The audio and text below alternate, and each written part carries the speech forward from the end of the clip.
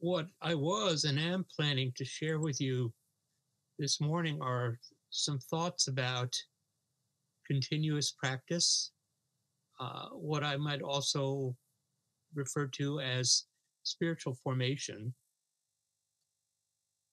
But I think we have to begin this morning acknowledging the rising tide of violence and hate crimes against Asian Americans and Pacific Islanders in the U.S. Of course, the shootings in Atlanta are on my mind, where 6 of the 8 murdered spa workers were Asian American women. Uh, on February 25th, the Los Angeles Higashi Honganji uh, Jodo Shinshu temple was vandalized. It's a temple that's right around the corner from Zen Shuji and is part of the really an intimate part of the Buddhist community in Japantown and in Los Angeles. And a vandal came over the wall, over the locked gate, and damaged their beautiful lanterns in the entry to the temple, and also smashed a window. And we heard about this from the priest at the temple, who's also the bishop of North America of Jodo Shinshu. His name is Noriaki Ito, and I know him quite well from, he was one of the people that was in the delegation that met with Pope Francis in Rome a number of years ago. So I was really shaken by that. I wrote to him and sent a donation, and there was a large outpouring from, particularly from California, Zen groups, many of whom have had interactions with Ito Sensei over the years. I've also heard from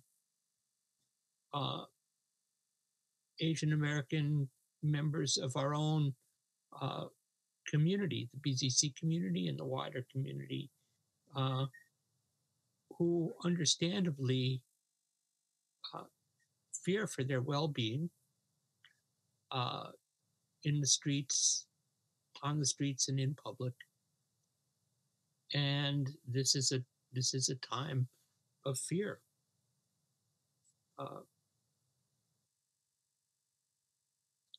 The origin, which is just mind-boggling to me, is the kind of baseless and really shameful accusations that somehow the virus, the COVID virus, began in China. But what we look as we look through American history, we find that Asian Americans and other immigrant populations have habitually been targeted in times of national crisis. And so one of the centers, I will try to put something in the chat or send it out to the community list. But one of the centers is Stop Asian American Pacific Islander Hate, is a center launched in response to this racist repression. They've received more than 3,800 reports of attacks and abuse against Asian Americans in 47 states during 2020 and 21. And Another report finds that targeted hate crimes against Asian Americans uh, have surged by 150% in uh, in 2020. There's a history of this as well. There's a history of anti-Asian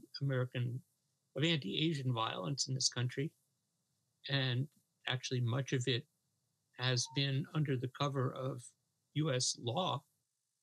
You have the Chinese Exclusion Act of 1882.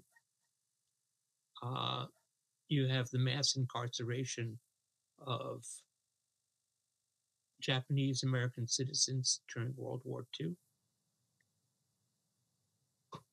You know, in Buddhist terms, this is a systemization of delusion. It's systematized in population in the form of what we might simply call white supremacy. It's also been systematized in our legal system at different points in our history. So I do not have a solution to this, but I hope we can commit ourselves personally and organizationally to stand with our Asian American and Pacific Islander sisters and brothers. We can offer them spiritual and material support, and I'll try to make that available, the contacts available to you. I made a donation to the Higashi Honganji Temple when that happened, and yesterday I found a link to a fund for the families of the victims in the Atlanta shootings, and so I sent a donation there.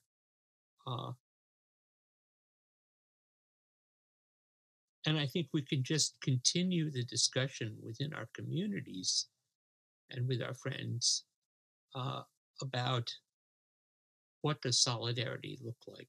What does support look like? So this Wednesday morning coming, after Zazen, instead of the regular well-being service, we'll have a memorial and well-being ceremony in Berkeley Zen Center's online Zendo to remember those who have died and to stand with those who live at risk and fear. So really invite you to join us for that. That'll be at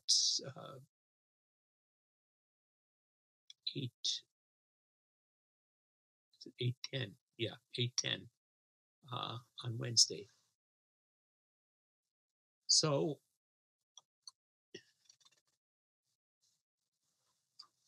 let's just stop and take a couple of breaths.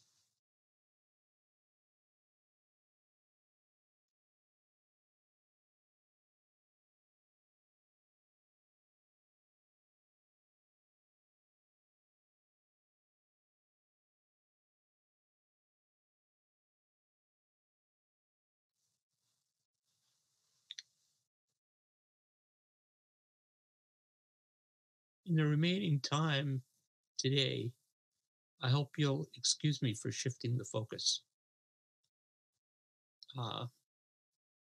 Actually, maybe it's not exactly shifting the focus. Maybe we've widened the focus of the next part of our talk by prefacing it with this acknowledgement of what's going on in our country and our vow to bring our practice to that. So what I wanted to do was reflect on particular teachings that I and we have received from Sojin Roshi. And this is is going to be the second in this series of reflections. The subject I want to touch on today is what we might call continuous practice. That's what Dogen calls it in his fascicle Shobogenzo Gyoji. He also uses the term Gyoji Dokkan, which means continuous practice in the circle of the way. So I want to quote Dogen. On the great road of Buddha ancestors, there is always unsurpassable practice, continuous and sustained. It forms the circle of the way and is never cut off. Between aspiration, practice, enlightenment, and nirvana, there is not a moment's gap. Continuous practice is the circle of the way. Another way that I think of this, as I think I mentioned, is this continuous practice is what we might think of as spiritual formation. The constant motion of our practice that spirals both upwards in ascending circles and also downward in the depths of our understanding. So I came across a wonderful talk by Sojin Roshi that was given in Chapel Hill in the 90s. I don't know. Joel might have been there. You don't know. I don't know. Yeah. I was there when I was there and here when I was here. So this is a lecture on continuous practice, and I'm going to read you a section of it and maybe comment as we go along. So this is Sojin speaking. We have these two questions. First, why do we do this? When we start to sit, we instinctively know why. It's beyond our reasoning, but somewhere we know. So it's true when I came to Zazen, when I came to Berkeley Zen Center and it really settled in,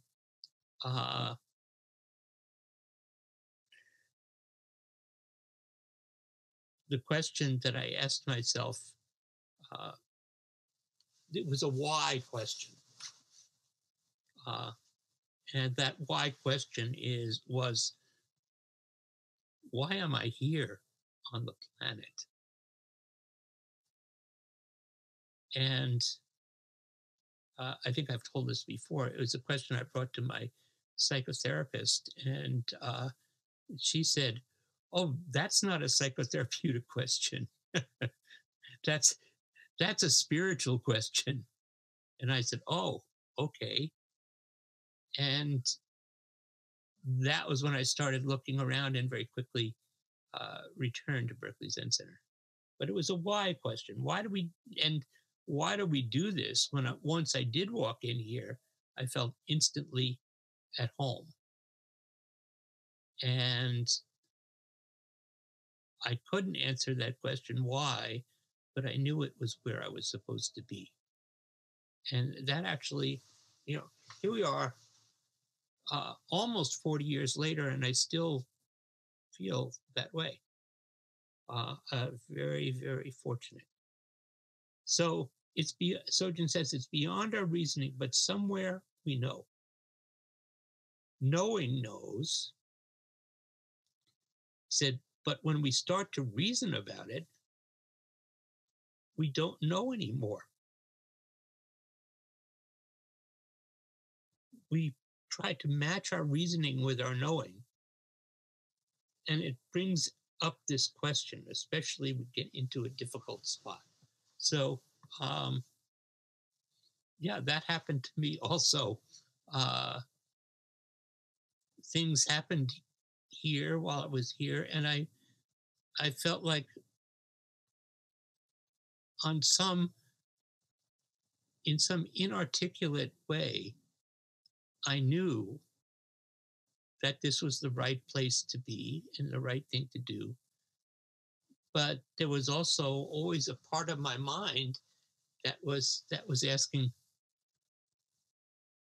what makes you think this way? You know, why do you think you know?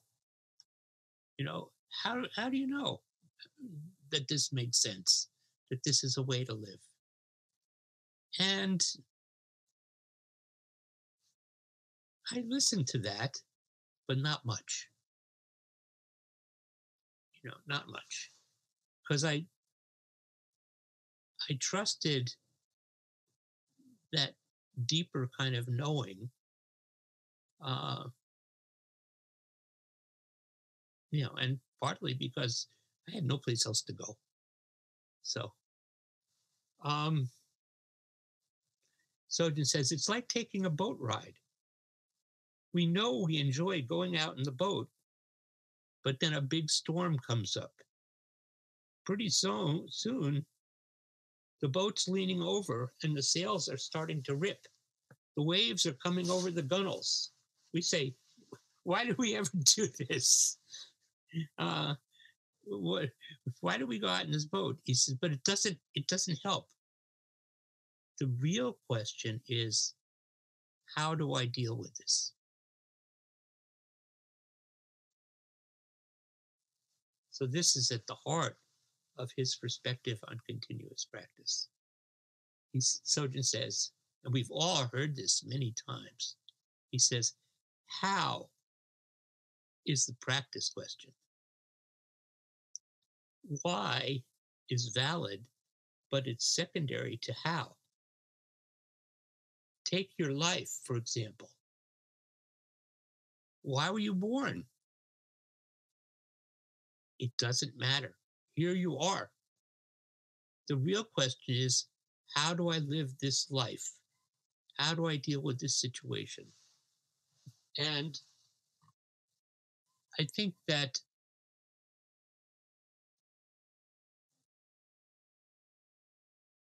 there was a shift in my fundamental question very quickly. I could not answer the question, why am I on the planet? But that question shifted to, how am I on the planet? How shall I live? How shall I live brings up all of the Buddhist practices. Another way of framing the six paramitas, the six perfections, is exactly, how shall I live? According to what practices and according to what principles? How shall I live? Sojin says, you can deal with why until you get tired of that and turn to how. Probably many of us do that. It's why. And sometimes if we're lucky, we get to jettison that on the early side. Sometimes it may not happen until we're 50 or 60 or 70. But if you keep at practice, it allows for that door to open so you can shift your question from why to how. How do I do this? That is the koan of your life. Occasionally, someone will ask me, this is Sojin, how can I be a good Zen student? Invariably, I say, that's a great question. Keep that question in all your activity. how can I be a good Zen student? He says, how do I do what's in front of me? How do I practice moment to moment? We're not seeking something far off. We're seeking to know, how do I stand in this place right now?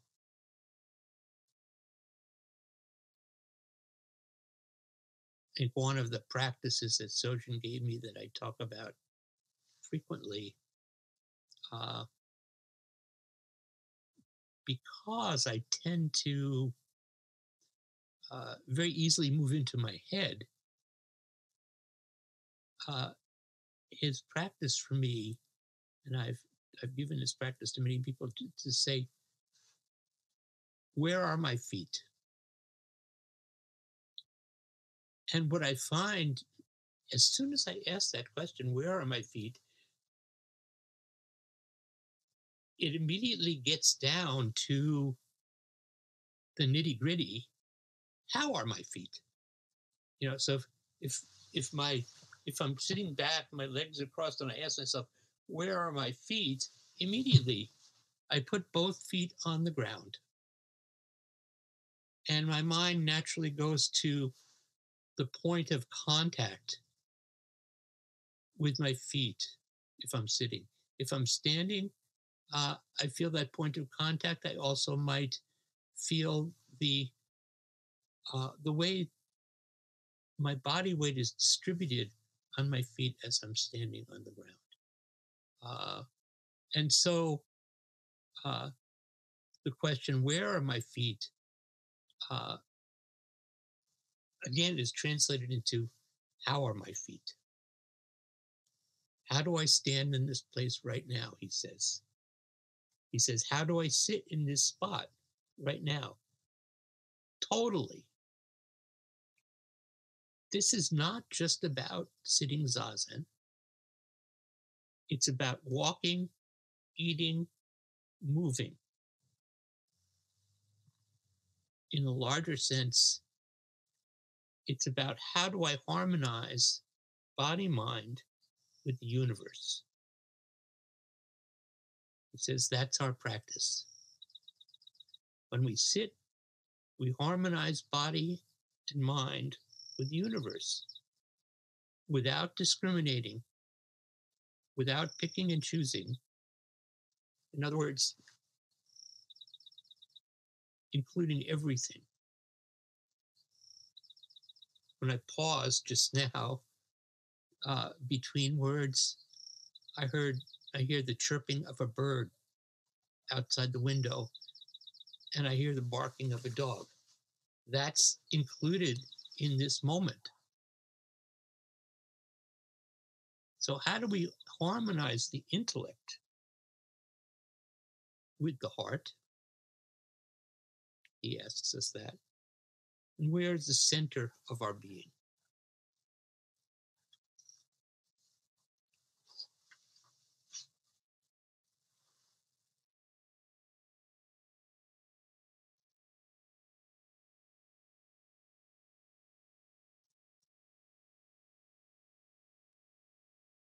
So as I said, I've been thinking about this in the context of spiritual formation.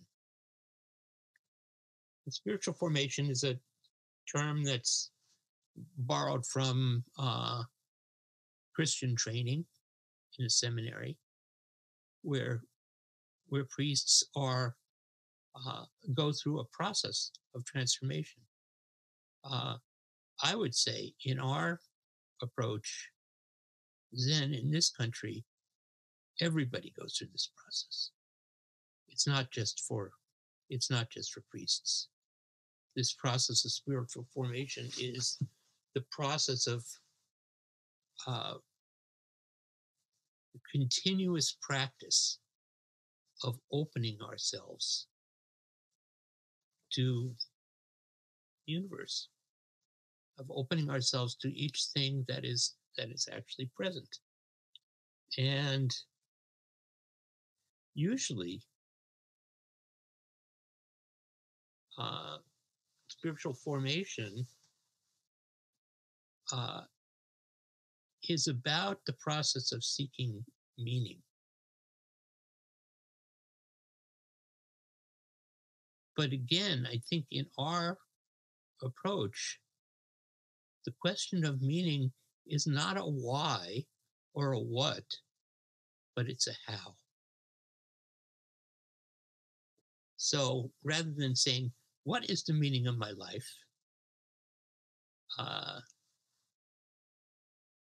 I would say, uh, I can hear Sojin saying, how is the meaning of my life?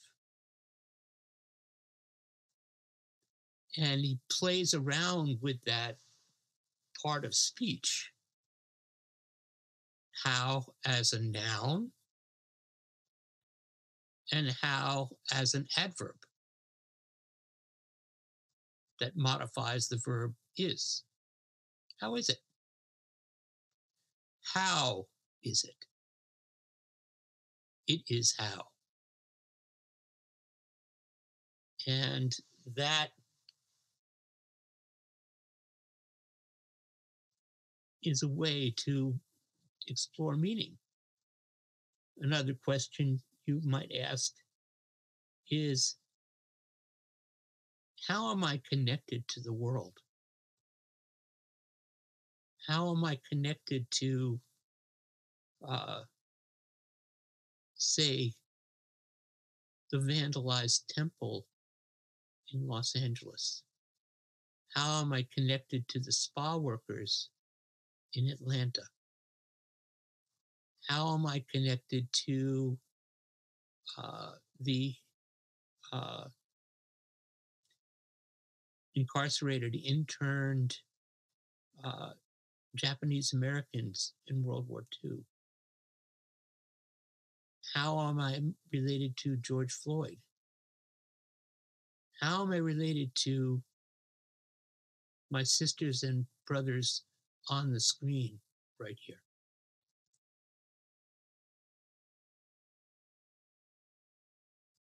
This continual examination and exploration is the circle of the way. It's the continuous practice that we have to find for ourselves. And it's also important, that we find in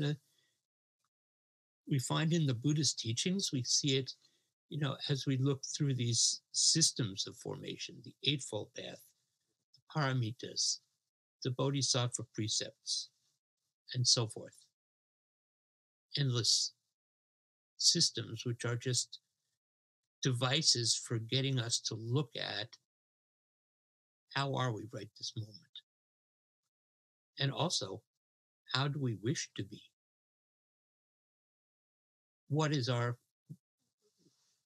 How are we aspiring to be in connection with ourselves and with others? So I feel that I was very fortunate when I came here. I arrived at Berkeley Zen Center at some point, I think in 1984, and Sojin was away in Japan. He was receiving Dharma transmission from Uetsu Suzuki, and when I walked in, no one was directly leading things, but there were long-term practitioners around. Mealy Scott, Ron Nestor, Fran Tribe, and others. And I really looked to them as models of how to live and how to move. And it's interesting when I look back on it now, it's half a lifetime ago, and I was already in my mid to late 30s. But in my recollection, it's as if I were a child. I didn't know anything. I certainly didn't know. I really didn't know. I didn't have an idea about how I wanted to live. So I watched them, uh, and I threw myself into Zazen, which was hard. The sitting was painful and distracted and boring sometimes, but it doesn't feel that way anymore. Actually, it's pretty settled now, usually, except now my knees have given out, so there's a whole other realm of pain. But I persisted.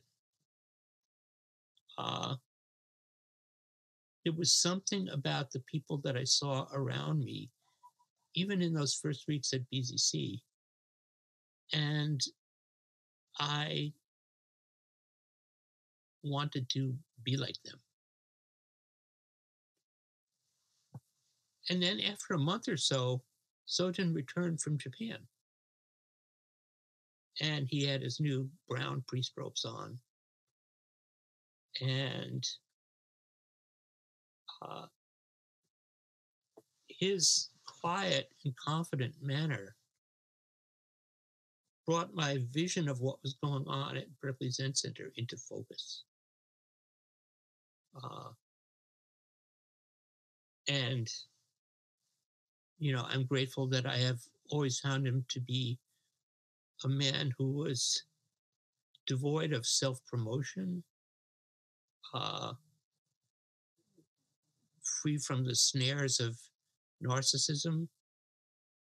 He was just a steady presence at every period of Zazen in those days. He had very little to distract him that pulled him into other directions. And I could see that this was a presence that was the pivot around which the community had formed and turned. And so I learned about Dokusan, meeting with a teacher in a private interview. And I had no idea what it was, but it was very clearly communicated that this was an essential element of Zen training, although nobody explained to me what happened in the room. So, nevertheless, I signed up, and my time arrived. Like everybody else, I found my way. At first, I talked about physical pain. Then I talked about psychological pain. A lot of it was about pain, uh, but, and he listened. Uh, he just listened. His answers were rarely direct. They rarely explained anything. And what Sojin, as we know, what he often did was he would turn your language around on you and make your question to him a question back to you. And so that was how we developed a relationship. And as I've said elsewhere, it was an exploration. This is a critical part of my spiritual formation. Part of my spiritual formation was really watching the Sangha, entering the Sangha, being part of it, and learning from everyone who was here in such a steady and reliable way. And part of it was from working regularly with Sojin, even though I really had no idea what we were doing. As I've said elsewhere, I think my natural tendency was to keep trying to put him into a slot that I understood. Like, oh, father figure, or psychologist, or friend. It's like none of that. What he was a Zen teacher, which was essentially a kind of mirror. And uh, that was not something that, and oh, that was not something that any of us had experience with in our lives. It was a new kind of relationship. And our intimacy was based on developing that relationship. And that continued for the rest of his life and the rest of our life together. That is I'm telling you about this today because uh, sometimes I think that the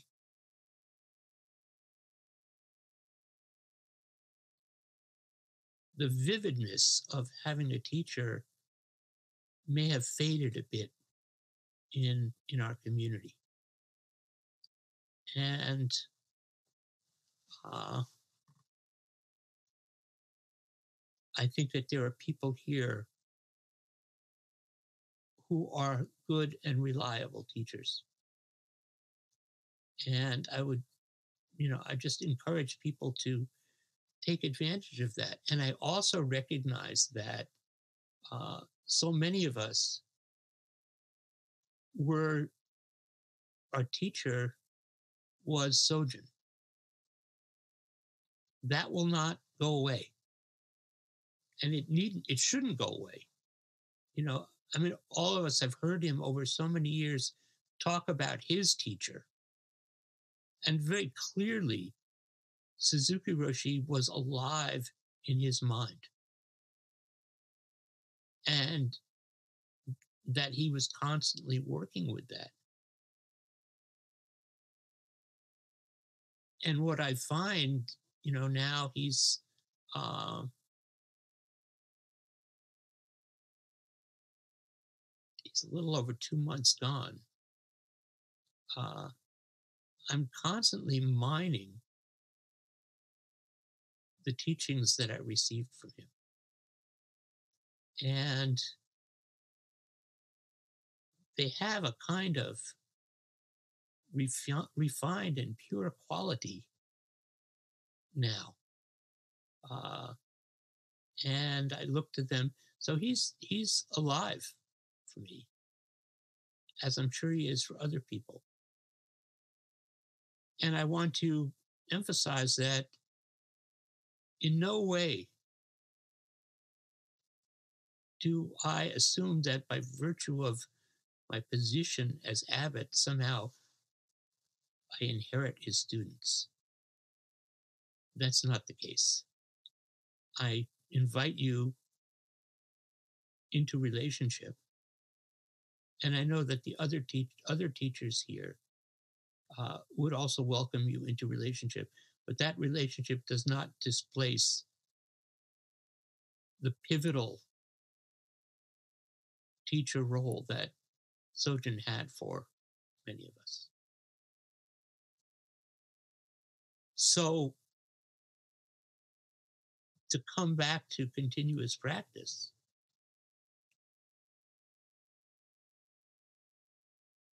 continuous practice is Buddha, Dharma, Sangha. Buddha is the teacher, Dharma is the teachings, and Sangha is the field in which all of this plays out.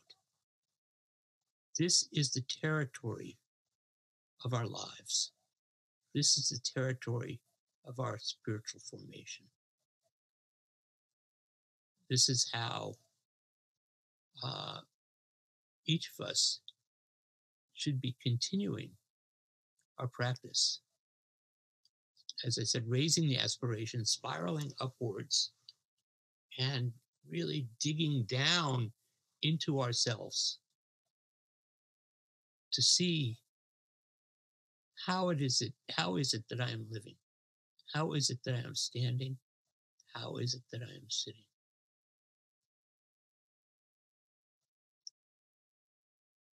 We're in Sesshin today, and so we have an opportunity to to dig even more deeply into that practice. So those of you who are in sesshin, I invite you to continue that way. And those who are not in sesshin, live that way. Please. So I'm going to stop here and leave time for some questions and comments. And I think that Mary Beth will call on you either from your digitally raised hand or your optically raised hand or your chat. So thank you. Yes, so he's given you the instructions. So I'll just call on Alex, who already has his hand raised. Thank you. Thank you, Hozan. You said that a Zen teacher is essentially like a kind of mirror. Could you say more about that? Yeah, well, it's a mirror, in an ideal sense, it's a mirror, but actually, Sojun was a kind of critical mirror. It's a mirror that talks back.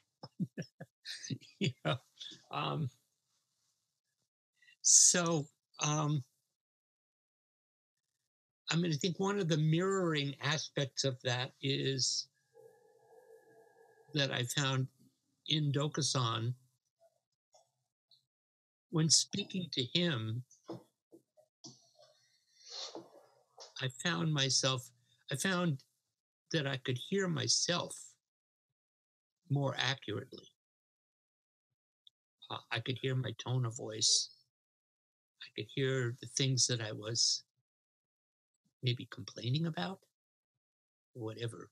So that was just reflected without him having to do anything. But it's also true that the relationship that I had with him was one of trust, in which I gave him permission to see what he saw.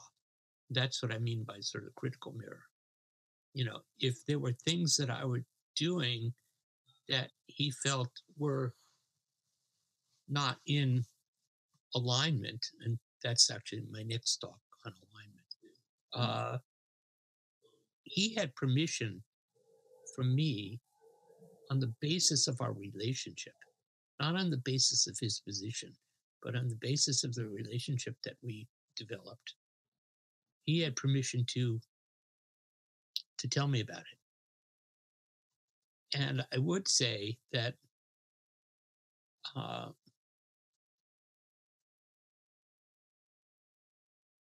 felt there was a reciprocity in that permission as well.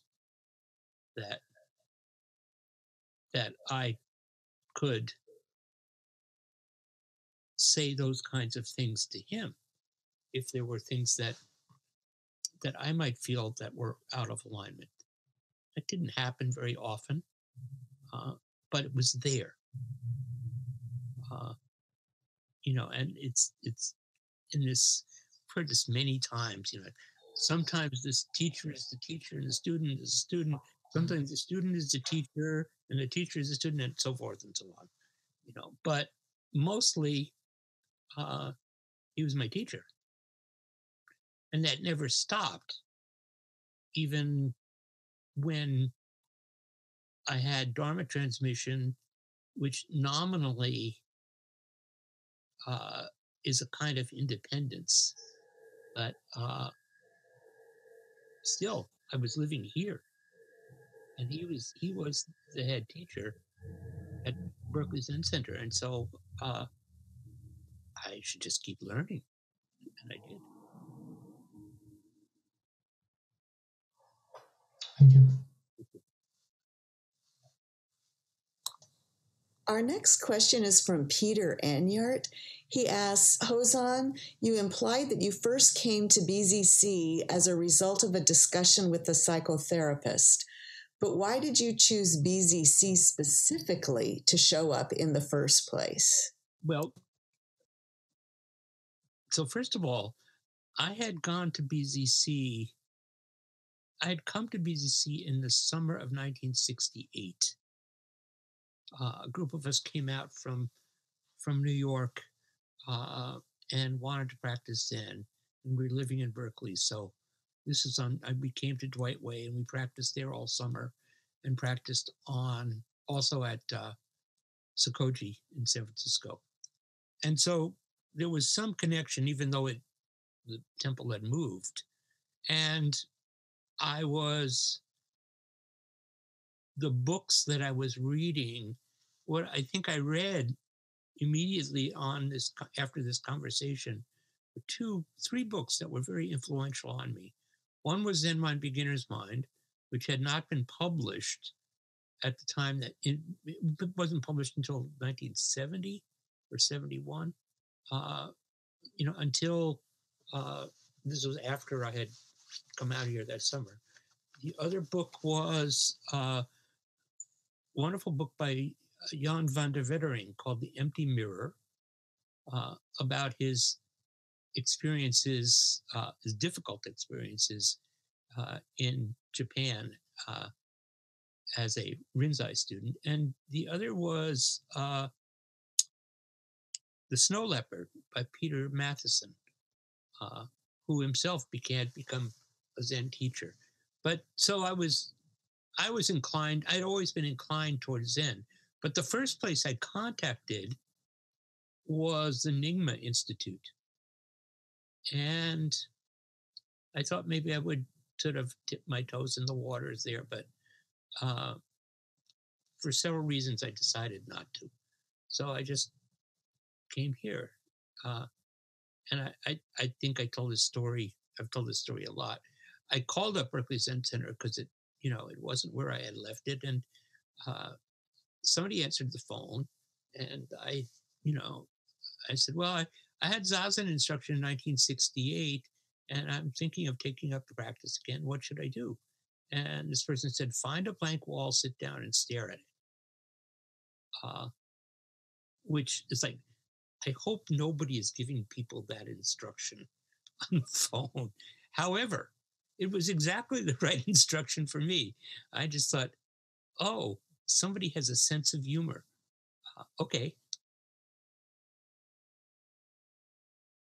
That's it.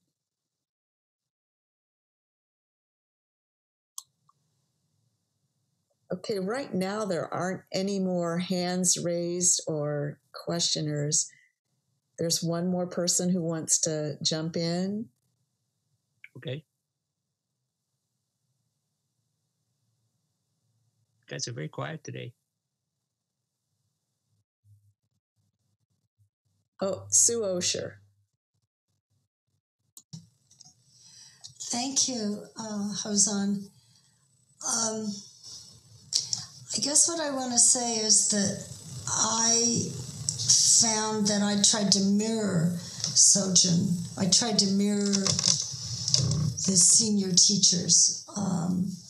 And I was also found myself, when he made some suggestions that I didn't agree with, I didn't do them a lot. And I tried some of them. He had suggested I wear a robe because then my feet would be warmer. And I never did that, to wear the practice robes. So I felt safer watching. And I came to this place because it did feel like home, and it felt safe. And sometimes when people gave me instructions, I could hear it, and sometimes I couldn't. But I loved that I realized with your talk that I trusted his watching him, learning from him. And I learned a lot from what he said, too. But that practice of being present when you put your palms together, it was transformative. And so thank you for your talk. Thank you.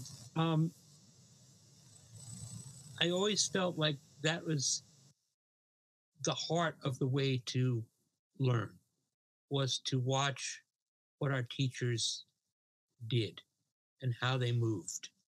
And there's another piece which I didn't get to about where Sojun says the same thing about how we unconsciously embody our teachers' ways. We take them, there are people that I can see people's bows. My teachers of the past, I can remember how they bowed. I can recall. So, for example, Shoto Harada in Japan, who's Alex's teacher, we sit facing out in that tradition. So, he would be carrying the stick, and I can see him sort of just going around the room almost like a cat ready to pounce. And, we see these physical manifestations of our teachers, and that is an important way to learn. So thank you for that. Let's see, Daniel.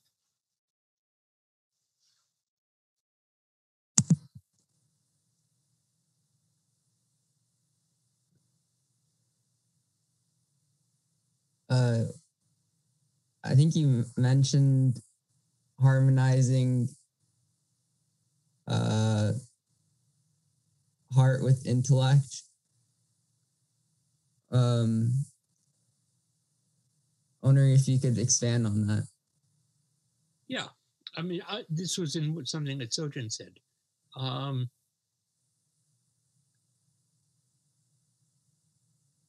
The word Shin, the character Shin in Japanese and in Chinese, it's pronounced differently in Chinese, I think, represents heart/mind.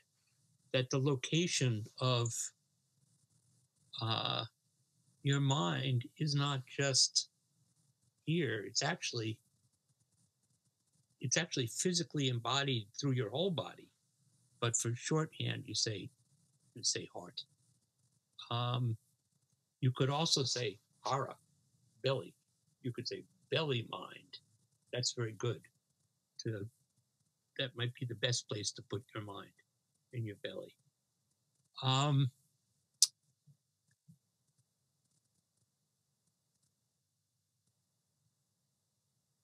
One of the dangers of Zen is a kind of anti-intellectualism. And I think in our tradition, both from Sojun and Suzuki Roshi and from Dogen, we don't discount the workings of our mind. The workings of our mind are part of the workings of our whole being. And so it's not like, oh, those are unreal. They're as real as anything else. Ultimately, they're empty. But the workings of our mind are, even in delusion, it's miraculous activity. And so to bring that within the circle of the way, not just to think of our heart or our body, but to recognize that mind is part of that. So that's what I'd say today. Jake or Leslie? It is I. Thank you, Hozan, for your talk. My question has to do with a relationship to other, and you spoke about relating to those who were shot in Atlanta and George Floyd. My question has to do relating with the shooter, relating to the police officers who essentially murdered George Floyd. And for me, when I try to relate that briefly is, the universal sense, there's death, destruction, all that in the world. There is killing, there's murder. But in a personal sense, I can only relate through it knowing that I have myself been very angry at times and deluded, and I've done things that I regret. And what I see in the shooter, in the murder of George Floyd, is just that extended many times over. But it's something that horrible, but it's hard to get beyond much of that, an emotional connection with the actual murderers and shooters. Your words. You do not need to. You can only go as far as you can go. You have the basis in what you just said. You have the basis you have the spark of a connection there. That may be sufficient. You might be if you were actually in a room with any of these people, or in a circumstance where you were interacting and you knew who they were or what they did, you would be called upon perhaps to dig deeper into your resources.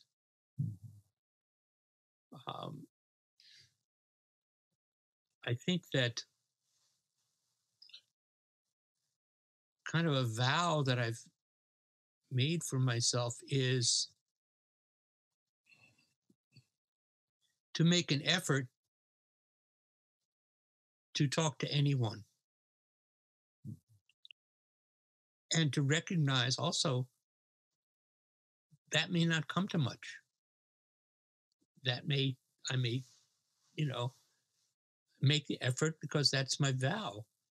We may not connect, but I think in the echo for the ceremony that we'll do on Wednesday, it acknowledges the deep delusion and the deep disconnection that leads to these kinds of crimes that really distort the personalities of the people who enact the crimes. And so, I mean, to go back to something that Dr. King said, which is very, very difficult teaching, to love the person and to abhor their actions. That's really hard. Thank you. I might just add briefly that for me, what's helped a little bit is the murder of Nancy McClellan, our own Dharma sister. Mm-hmm. And I've forgiven the young man who killed her. And that's sort of my personal connection to something very deep connected to me. Nancy was a friend. And so, he was deluded in drugs and all that, but I think your words are right. Thank you. Let me ask you a further question. Yeah. Go back to the question I framed at the beginning, the how question. Yes. Can you say something about how you've forgiven him, or how was the process that led to that? Yes. I accepted in my gut that the young man is no different from me, but causes and conditions placed him in that situation, and I just have a lot of compassion for him that developed, and I think it's what Nancy herself, I know it is, but she would have come to that point, and also I think meeting the relatives Yeah. That was very critical.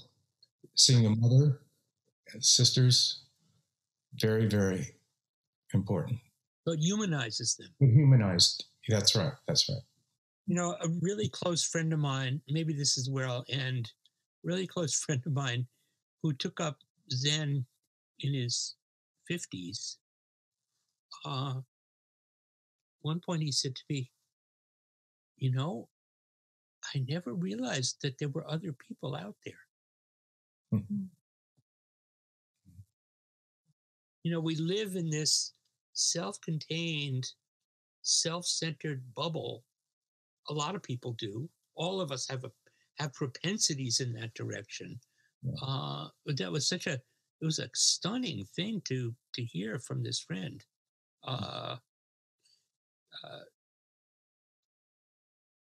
Yes, to answer someone who chatted to me, yes. It was really quite amazing. And that transformed this person. Mm-hmm. Yeah. So I think this is where we will end for today. Thank you very much. Okay, we will now chant the Bodhisattva vows. Please remain muted for this. Beings are numberless. I vow to awaken with them. Delusions are inexhaustible. I vow to end them. Dharma gates are boundless. I vow to enter them. Buddha's way is unsurpassable. I vow to become it.